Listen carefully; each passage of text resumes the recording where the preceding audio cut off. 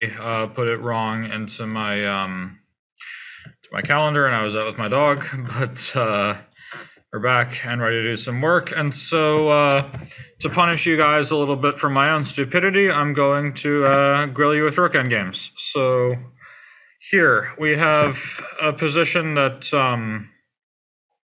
that I'm working on for my upcoming book, Theoretical Rook Endgames, and here we need to figure out how white can break through. So we need to break this winning plan down into two. Okay, guys, if you're gonna chat in the chat, please chat to me privately. Don't like gossip about moves. It just messes people up.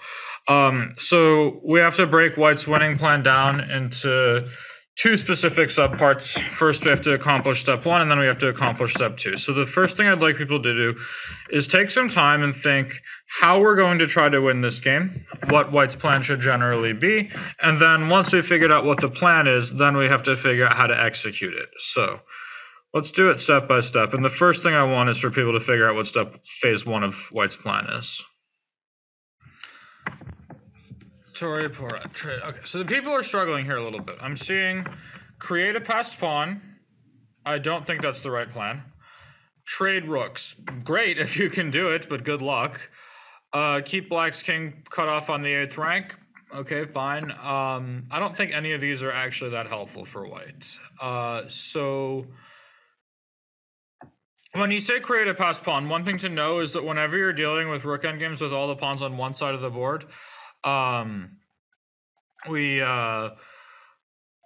have a rook endgame with all the pawns on one side of the board, creating a passed pawn is almost never the right idea. What you want to do is make a pawn weakness that you can attack. And so here we actually have a situation where we can go for the g7 pawn. So Sepa here has an idea to play rook b8, rook g8, and go behind the pawns. This is a very valid thing to think about.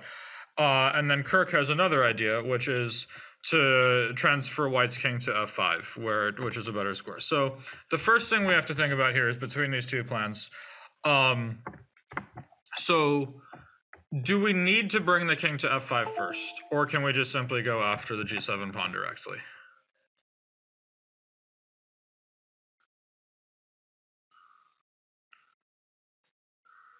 So people are saying go for the pawn. Some people are saying go for the pawn, and some people are saying activate the king first. So we have some disagreement. I'd like people to actually start calculating some variations here and give me some lines. So for example, when you say g7 pawn directly, it's hard to activate the king now. We have all the time in the world. Give me an actual variation. If you want to go for the g7 pawn, give me an actual variation for how you expect the game could proceed. So a lot of people have said I want to go for the g7 pawn, but they're not thinking about how black is going to try to defend. So Andy has a line. This is what we're actually saying. You're saying rook b8 fails because you're saying rook c3 check, king e4, rook c4 check, king f5, and g6 check, and you're claiming this is a draw. Maybe, but why don't I go to d4 maybe? No, d4 doesn't seem great either because of rook g3. Yeah, this rook starting to give checks seems a little bit annoying at least. So I think that doesn't, Andy's line seems pretty good there. And then Kirk is suggesting another point, which he says after rook b8, f6, rook b7 check, and then king e6. Does this make a draw? I'm not sure it does. So let's say we go rook takes g7, and your line is f takes e5, rook g6 check, king f7, rook takes h6, and now the move rook takes g4. I can see a problem with this variation. Rook takes g4 is not happening, but I suspect this one is going to be very close, actually. I suspect this should be winning. We should go rook g6, and now the problem is, I think if black could just press the pass button here forever, he would make a draw, but I believe he has to move. Kirk says there was f takes e5 a move ago. Yeah, this is totally over, right? My king will hide on h4. Yeah, so that wins. Yeah, so I don't think black can play f6. This check on b7 is too annoying, but the rook c3 check is working fine. So, one thing we could consider is starting with rook b7 check, so that we got so that in the event of king to the back rank, we check again, and then there comes rook g8 when we get behind the pawn, and we've won a tempo. So for example, this line that Andy had given with here, check and king f5, we don't have g6 anymore and white wins. But of course, in this position, is black going to go back to e8? Are you saying that I cannot take the g7 pawn once the rook is on g8? So this line with, say, king e8, check, and here, you're telling me that I can't take this pawn? I don't believe that. Rook c, but so you can play rook c6 here, I guess, and now I cannot take this pawn, but I can go king e4, and then I can get ready for king f5, and once my king is on f5, I can play g5, and then white should win. And here, if black plays g6, we're going to end up with connected pass pawns, and that should win the game. So, so Adipando, yeah. So basically here, this move king e6 is very annoying, and this means that we don't steal that critical tempo. So we need to keep thinking here. What are we going to do to actually build a winning plan? Because we can clearly see that rook b7 check doesn't help on account of king e6. And if rook b8, I think black is just making a draw directly with rook c4, rook c3, and rook c4.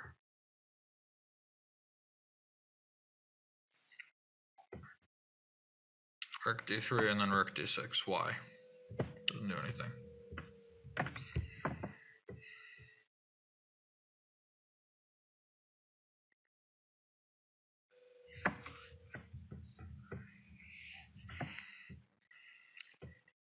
Yeah, so Kirk has a good point. Rook d3 is ill-advised because then black will play f6, and that will allow him to liquidate one of his weak pawns. So people are suggesting that we want to go rook d3, rook d4, and then come this way, and if you could do that, that would be great. But the problem with rook d3 is that black plays f6. So for example, I just had black play rook c4. If we play f6 here, rook b7 check wins the game with no questions asked, because if the king comes to the back rank, white can play e6, and if the king comes forward, we take this and a check on g6, and it's clearly all over. So that would win for white. But because black is... sorry, so this was king e3, rook c4. If white is going to play rook d3, then with the plan of playing rook d4, now and only now we can play f6 because white does not have a check on the 7th rank, and this buys black the time he needs to make an easy draw. So that doesn't work. We need to be a little bit more clever than that. So what should white be doing here, and what is our plan? So Owen Levine is saying king f3, f5, and then rook b7. So let's see what you mean. So say you go king f3, and I go rook a4, and now you want to play f5? We're just doing some rook endgames today, Austin. So you want to play like this, Owen? All right, so when you play f5, you deny that square from your king. You also now have more weaknesses. So for example, what if I just immediately start attacking your e-pawn?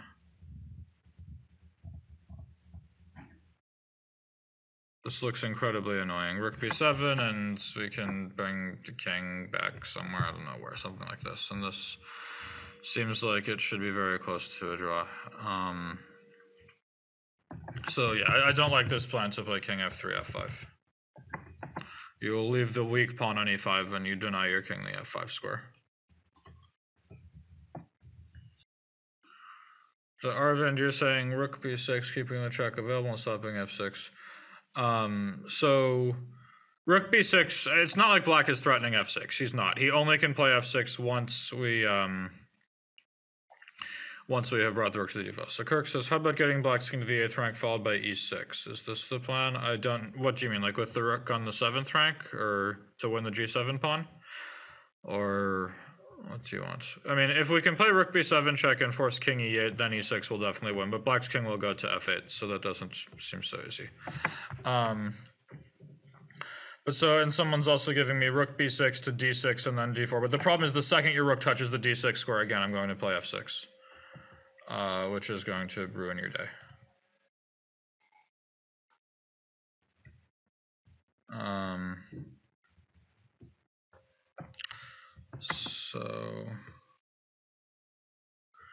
Okay, so Andy has a better idea. Andy, do you want to share with the class what you came up with?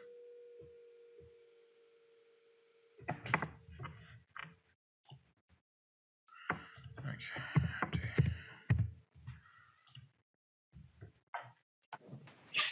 I thought rook b7 check.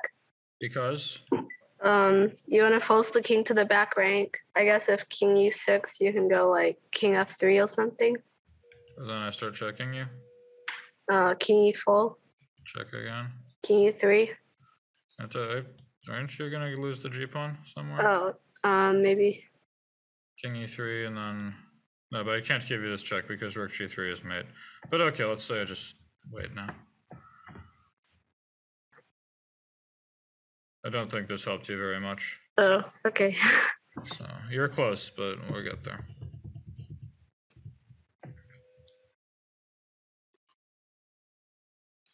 So Ryan says rook b7, rook b6. But the problem with rook b7, rook b6 is, again, the second you touch this square, I always have f6. So you can't get to the d file so easily. You have to be a bit more creative than that.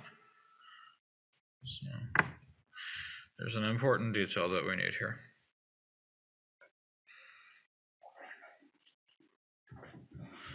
So Kevin has the line.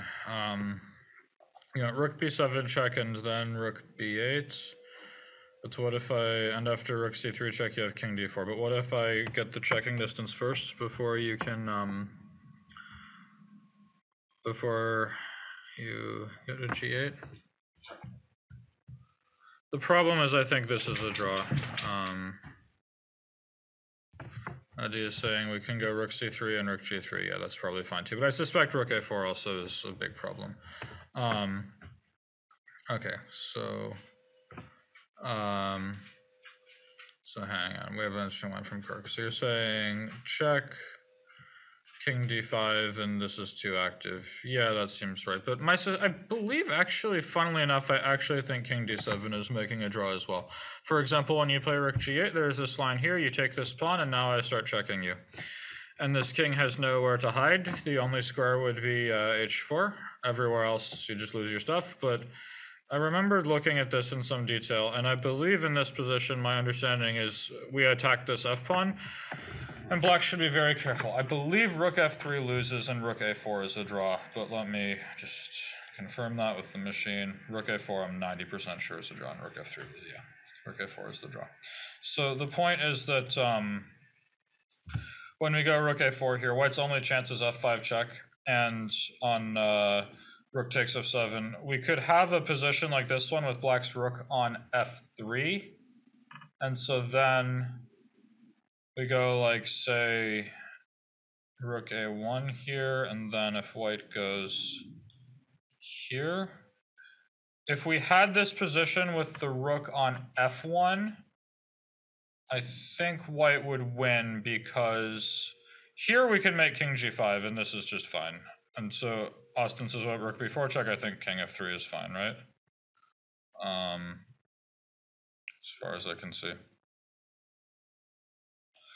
Rook b3, king g2, or no, king g2, there's rook g3. So, and if we do this one, yeah, this is a draw. And then here, if f6, we can go check and rook g3. Rook and rook g1, yeah. So, but the point is that in this position here, is that now black makes a draw with king g5, I think is the key point. Is that right? Sure. I don't know. I just know that there's some weird reason that you have to play rook a4 and rook f3 loses. Anyhow, the big point is that when we're going after this pawn, what we're seeing is here, white got like the best possible version he could get. He even managed to take this pawn before black even started checking, but still that wasn't good enough. The problem was this king had nowhere to hide. So returning to the original position that we were discussing here, What we really should be doing is breaking this plan down into a step-by-step procedure, and I think step one clearly has to be we need to get this king to f5.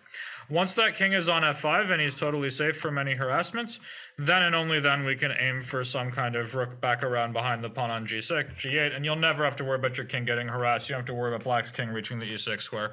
So what we eventually need to do is get our king to f5. But that proves to be easier said than done, because what we can see is the king is currently cut off along the fourth rank, cannot touch the e4 square. And everybody over and over again, I've seen so many iterations of rook b d3 to d4, rook b5 to d4. Everyone keeps on trying to put this rook on the d file. The problem is the second the rook touches the d file, black is going to play f6 because you will lack a check.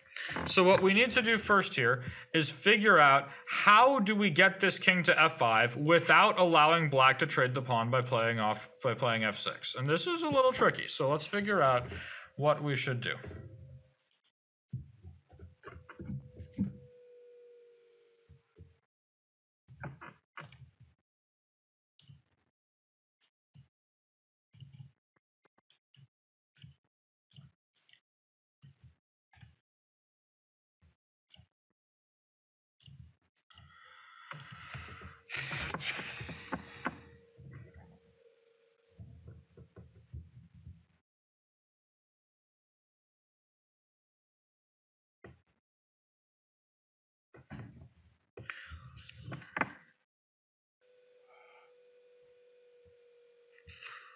Yeah, so Austin, that's right. This normally 4 versus 3 is a draw, but here white got a very nice pawn structure. In fact, I believe this position actually would still be a draw if black's pawn were on h7.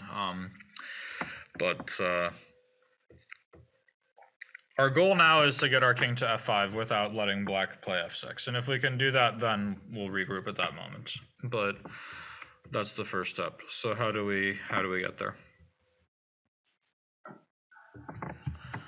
So Adipenda is saying king f3 to play then f5, rook e3, rook e4. But the problem is once you have played f5, then your king no longer has that square, and it will never find safety. What type of thinking method do I use to solve this? This is pure science, guys. This is logic and deductive reasoning. Chess is largely a subset of sport, science, and art, and most positions have some combination. No, this one is just straight science. So there's no counterplay, there's no nothing. You just need to logically reason this out. So Andy is saying rook b7, king e6, rook b6, king e7, king f3, but then after king f3 I play, I don't know, rook a4 or something. So yeah, guys, f5 is absolutely the wrong plan for white. If you do this, you deny your king that square, and the g-pawn becomes a long-term weakness, and the e-pawn becomes a weakness, and black just brings his rook to the first rank or something, and you're not going to be able to keep everything sufficiently protected. You need to get your king to f5. Don't play f5 yourself. And this is not easy to do. We have to figure out how do we get the king to f5 without allowing black to play f6. It's logic. Okay, everybody's saying g5. Don't play g5. We don't want to touch these pawns. This is the key point of these rook endings with all the pawns on the same side. You do not want to make a pass pawn. That is not your goal. You don't want to trade stuff. You don't want to make a passer. Your goal is to make a weakness. What we have here is we have this weakness right here on g7. Our goal is to take this pawn, and we don't want to trade anything. We want to just straight up take that pawn from black. The way we do that is step one is we get our king to f5, and then we're going to have to bring our rook to g8. Now that rook to g8 comes later. We'll get to that. But for now, all we need to do is get our king to f5. So Ariane says king f3, rook c7, but why would black play rook c7? He's going to play rook a4 and keep the king cut off. After king f3, rook c7, king e4 should win. So we need to figure out the plan to get white's king to f5.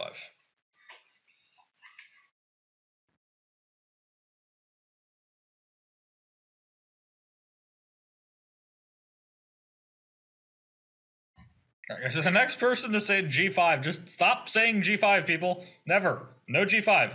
We're getting distracted. We want to get the king to f5. We're not trying to play f5. We're not trying to play g5. We want the king on f5. And people are like, this is resistance. You know that king f5 is the winning plan. It's hard to do. I get it. It's not easy to figure out how to pull that off. But people are like, oh, this is hard. Let's try to do something else. But it's not. You need to just find the way. king f5 without allowing black to play f6. And it seems like whenever your rook touches the d file, black always plays f6. Okay, so Kirk, that doesn't work either. So a couple of people have given me this plan to play king f3 and then the rook to e4. But the problem with that is I just give you a check on c3.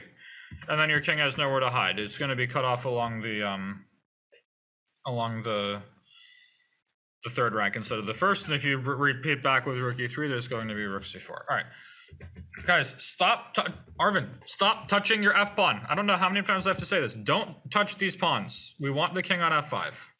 Stop playing f5, stop playing g5. This is not going to work. We need to get the king to f5. All right, and everybody keeps saying the same thing. All right, so logically, guys, the whole point is that whenever our rook touches the d file, it always feels like black has to play f6. So realistically, in order to get to f5, we need to use the e4 square. We need to play king e4, king f5. In order for that to happen, we clearly need to put our rook on d4 to threaten the rook exchange and stop black's rook from cutting us off. The problem is, it feels like every single time we put this rook on the d file, every single time, it feels like black is always responding with f6. So what we need to do is figure out under which circumstances can we put the rook on the d file when black cannot play f6 in response. For example, let's think. Imagine black plays f6. What move do we want to respond with to maintain the pawn structure? Yeah, everyone's saying this. We want to respond with e6. So basically, if black is playing f6, we know that we want to play e6 in response. So this tells us, where should black's king be?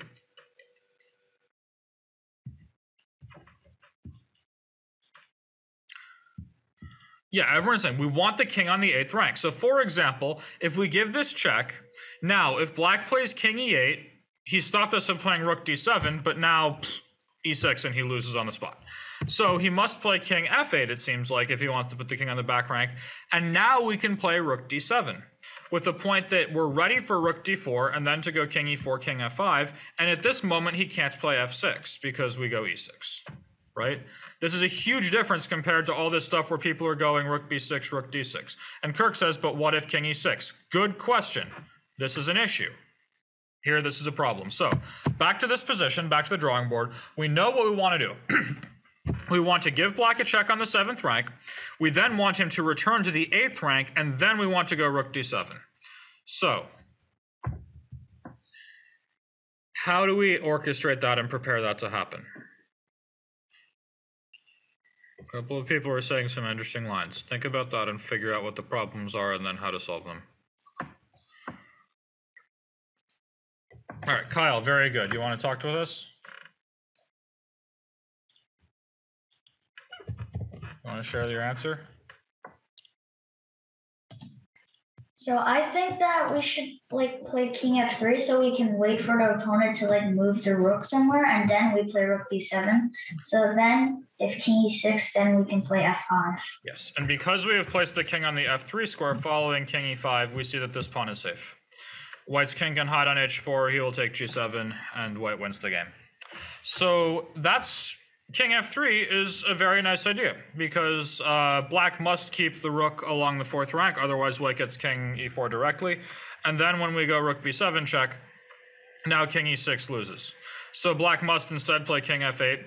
And now and only now that this king has... Ariana, I'm sorry if I missed that. People are spamming me. I'm getting a million messages a minute. Most of them are not very smart. So after rook b7 check king f8, here, now and only now that we've forced this king to f8, we're no longer worried about f6. And white can bring his king back to e3, and black has to continue waiting. And eventually what happens is white finally gets rook d4 through. And as a result, we get the king to f5. But there comes the next phase of the plan. So here, let's say king e4, king e7, king f5, rook b8, k4, rook c8. Let's get a position like this one. So we got our king to f5. Step 1 is complete.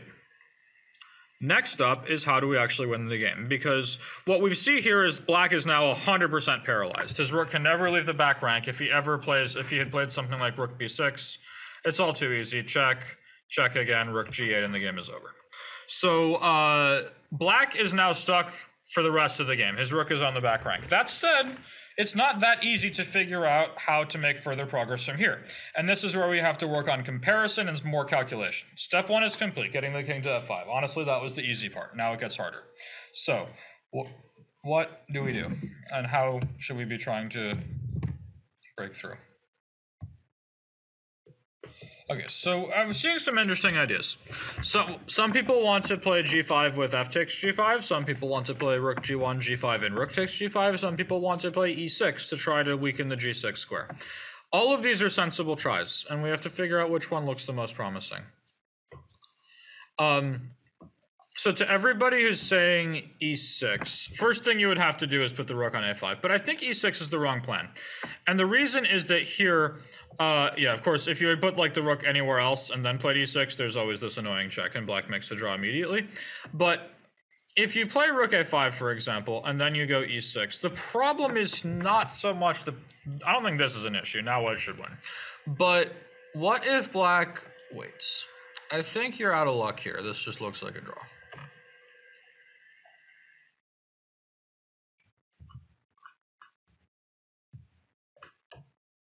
This is, yeah, I don't think you're going to make more progress than this. Your rook is stuck on the 5th rank, and that just should be enough to draw the game. And if you ever played g5, let's say something like this should be easily enough to make a draw. So, yeah. e6 I don't think is the plan. We need to be thinking a bit more creatively. And try to calculate real variations, because especially if you're playing g5, so a lot of people are giving me some version of g5, h takes g5, and then f takes g5. You have to understand that as soon as that happens, black is going to be able to bring the rook to the and start giving checks from behind. So if you want to do something like that, you have to give me a real variation, because it will get very concrete very fast.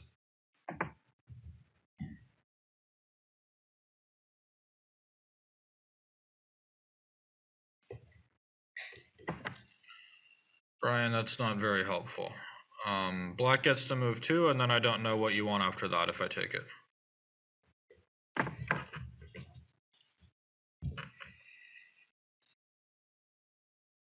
So Aryan has a point, which is to play g5, take, rook b1, rook a3, rook f1, and try to cut off the checks, but I don't think you have nearly enough space. So for example, here, what if I play this move? This looks like it should be a pretty routine draw. h6 you want? Okay, so that's your big idea. Maybe king e6 was dumb. But I still have trouble believing, so let's say I take it.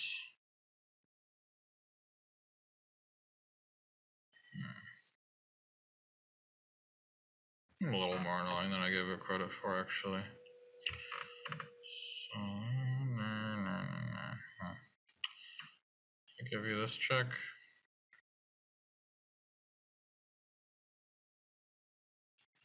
h4, yeah. Even this is probably still a draw. I think f5 check probably holds this, but also here, like, I don't need to be so rushed. What if I start with rook h1? This might be a better way.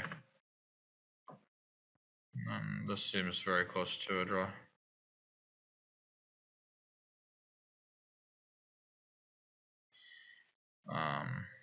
Yeah, I think this should be a draw.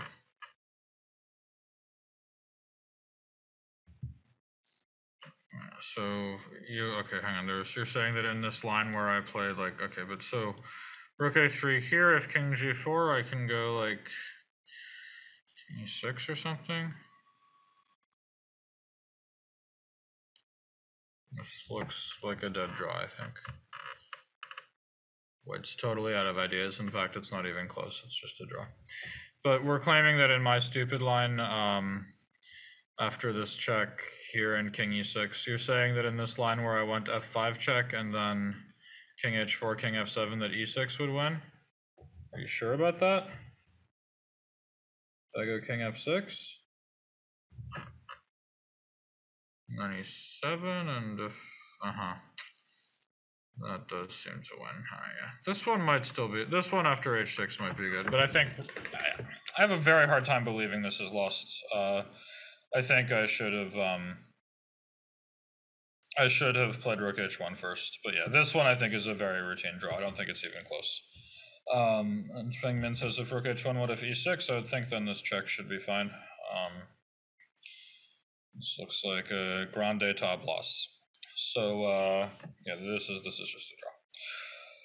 So yeah, that didn't work. I think this whole building a bridge with that rook was not wildly helpful, and we need to think a little bit more carefully.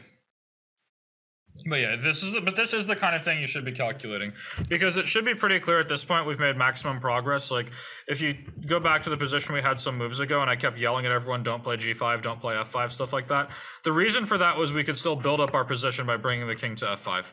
Once we're at this point where the king is on f5, then if you sort of look at this position and say, okay, well, how do we build up our what better square do we have for our king? There isn't really one. So it sort of feels like we've got the king all the way to f5. We've convinced black's rook to remain on the back rank because otherwise rook a8, rook g8 takes his pawn. So this feels like the time to break through, and we have to plan for g5 under the right point. So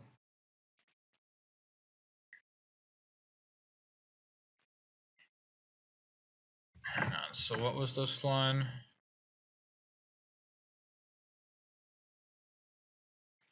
Yeah, 7, 96, 1.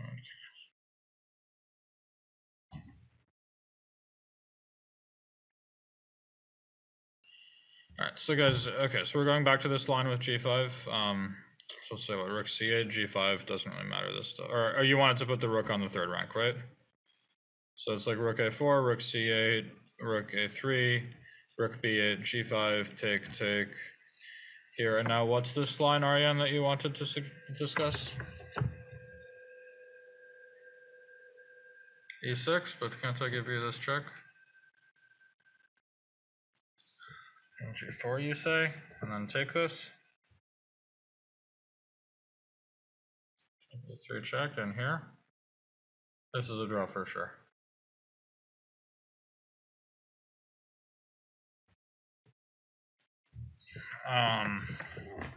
Yeah, so h6, and now this is a draw without my f-pawn, for example. I think. So let's say I give you this check, and then go king, and you king g5, yeah. But my point, Aryan, is this position is just a draw. Like, if I go check, you take this pawn, and here, like, this is a draw. There's not anything to be done, I don't think. Or, oh, you're saying you can walk back this way and then play rook h3? That might actually work. Hang on. All right, you guys are testing my patience with this line, but all right, let me think here. How am I going to... Can I always just take with the pawn on e6 and be like a little more pragmatic, but yeah, I can also give you a check on g1. I think basically everything should be a draw here. All right, let me put it this way. I think fe6 is going to be a draw. Rook g1 is going to be a draw. I'm pretty sure even king e6 is going to be a draw. I'm just going to put the machine on here. I think it's just dead almost no matter what we do. Yeah, so rook g1 draws, f5 draws, fe6 draws. My suspicion is even this draws, but no.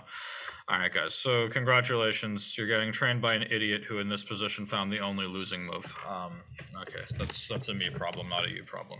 But yeah, like basically every legal move here is just a draw. This is not working. So we need to think a little more carefully than that. I'm curious if in this position, I don't even remember what it was, how this happens. Yeah, no, this is just a draw. So let's think a little more carefully and look for other ways for white to try to come up with ideas.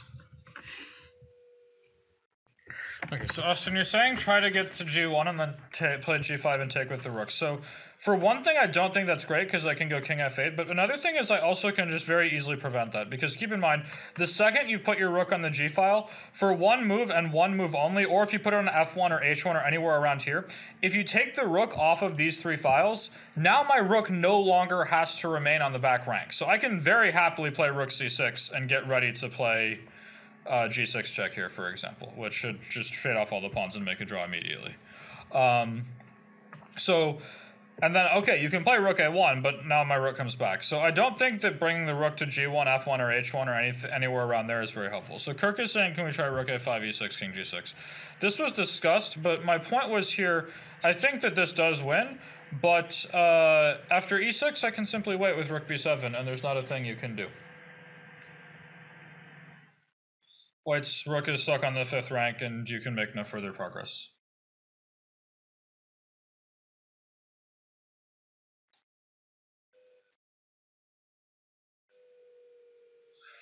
So, here.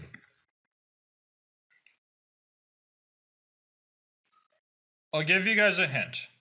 G5 does not work here, but you should calculate it anyway and figure out why it doesn't work, and then once you've done that, hopefully you'll be able to find the right plan for white. So figure out, why does G5 fail here? Look for various things white can try.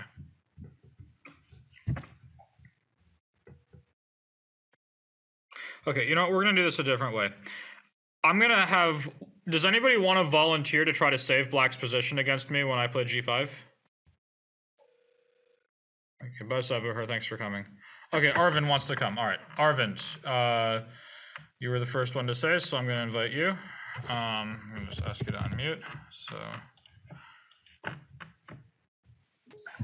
Okay, so Arvind, you're just going to play the black pieces and show me how to make a draw. All right? H takes. Okay, so I'll go FG5. And then rook B1. All right, so I'll give you a check. King. Probably F8. Okay, G6.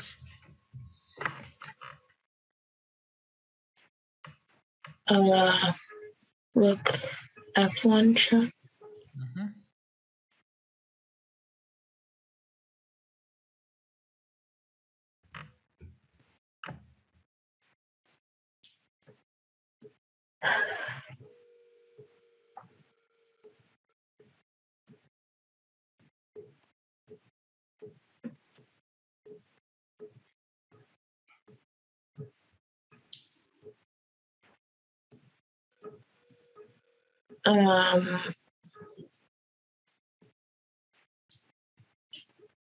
Not so easy, right?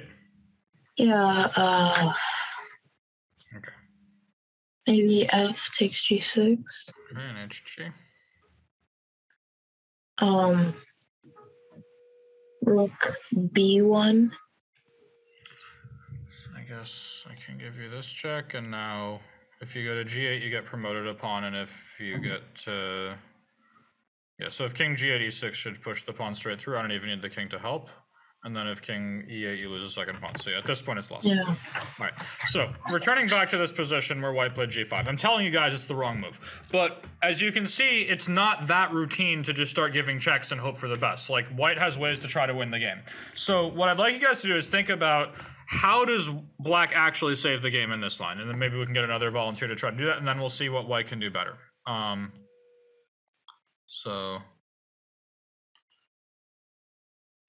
Does anybody else want to try? All right, Austin was next. Austin said next. So Austin, let me invite you, and then, so hang on. Austin. Okay, so Austin, you are playing the black pieces. Try to make a draw with me. H takes. Great. Rook B1. All right, Chuki. King F8. King G6. Rook F1. Sorry. Rook E1. Okay. Rook F1. Rook E1, we win the pawn, right? Mm-hmm. Rook E5. King E7. Bye-bye. Oh no, we're getting promoted.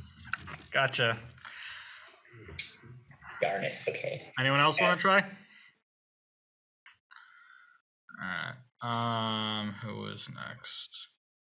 I think Andy was next. So Andy, you want to try? All right. Guys, spamming me is not going to make me more likely to choose you. So Andy, I'm going to give you a shot, and then we'll see. So let's go here. So back to G5.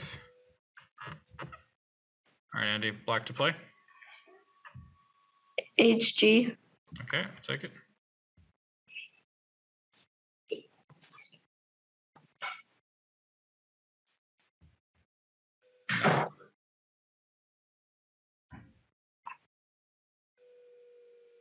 Rook B1.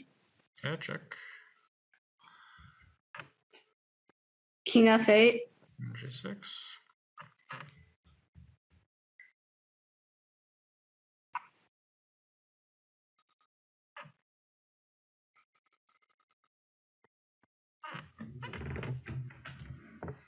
Rook F1.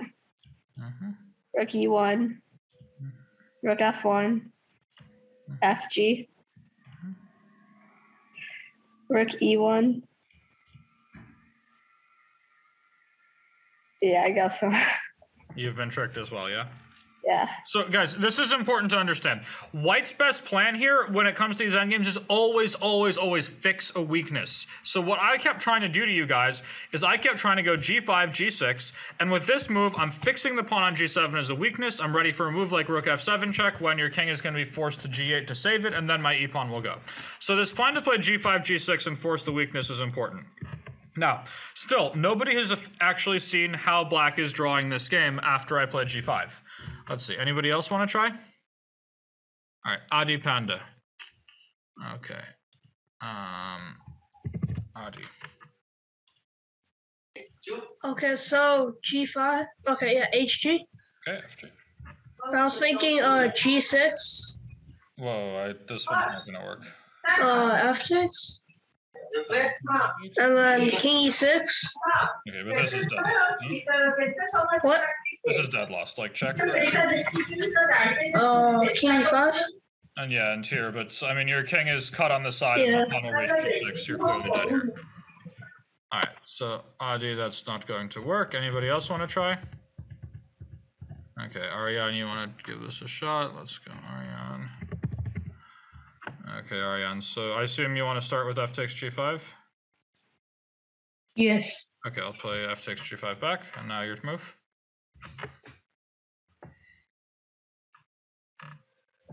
What would you like to play? Rook B6. Okay, but now I'll give you check. King F8. And yeah, I think now you're gone after G6 because you cannot sub Rook F7. I take Yeah, and here. Rook.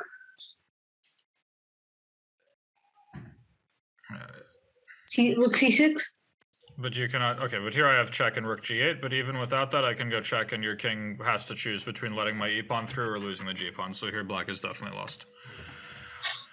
All right, Megan Paragua, sure. Here we go. Megan, what you got for me? So G5. After G5, H takes G5. Okay, FG. Rook B1. Okay, so we'll go check. King F8. G6.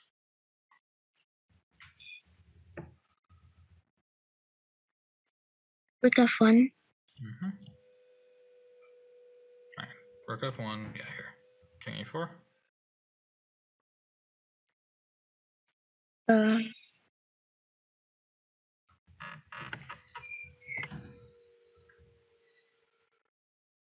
Rook E1. Mm-hmm.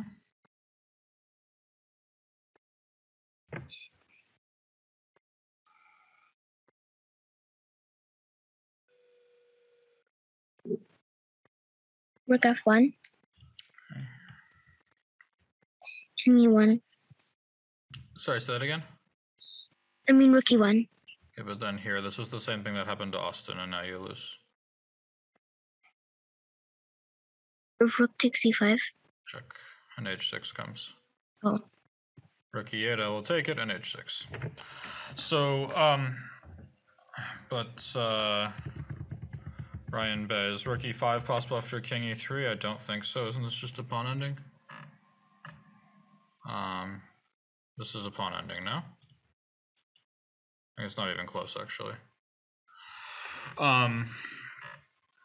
So I don't think that does it. So we need, but I think Vihan had the right point. So Vihan, what were you had a point you wanted to share? Let me have you unmute.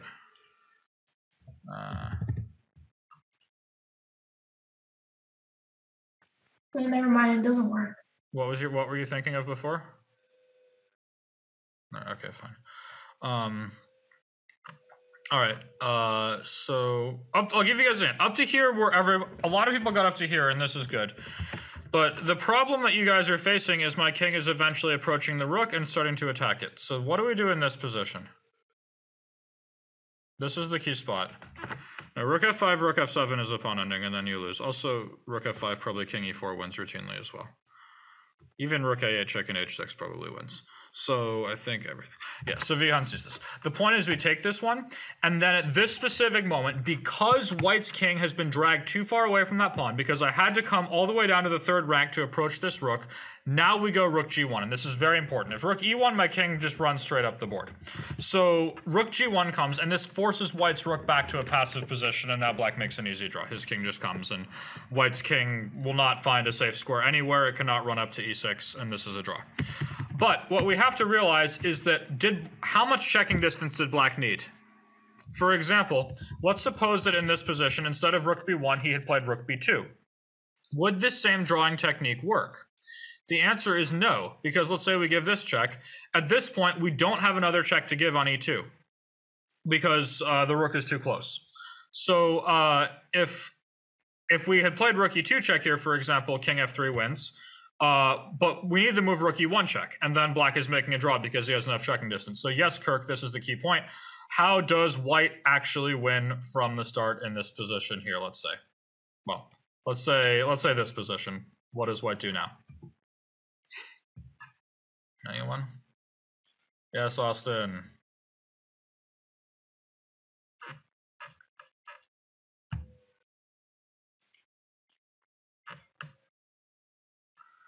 Yeah, so people are getting this. The big point is white absolutely must place his rook on the first rank.